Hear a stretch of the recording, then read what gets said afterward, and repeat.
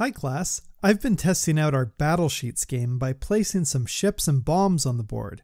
As you can see, the numbers 0 through 3 are showing up as we expected. In this video, we will build our turn indicator. We want this to display either player 1 or player 2 depending on whose turn it is.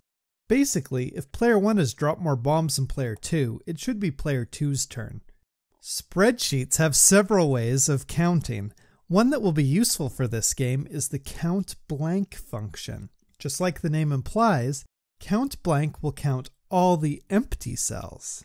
If player 1 has fewer blank cells than player 2, it means player 1 has dropped more bombs. Did you catch those key words?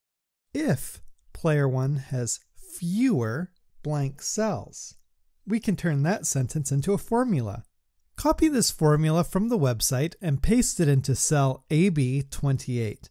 Then take a moment to pause the video and look over this formula until you understand exactly what it's doing. Let's test it out by adding another bomb. Notice how it changes from player 1 to player 2? Let's add the formula to player 2's sheet. Now, if you notice at our formula, I had already included the player 1 and player 2 cell reference sheets directly in it, so we actually don't have to change this formula at all. We just paste it in. In the next video, we will finish our game by learning about conditional formatting. We'll see you then.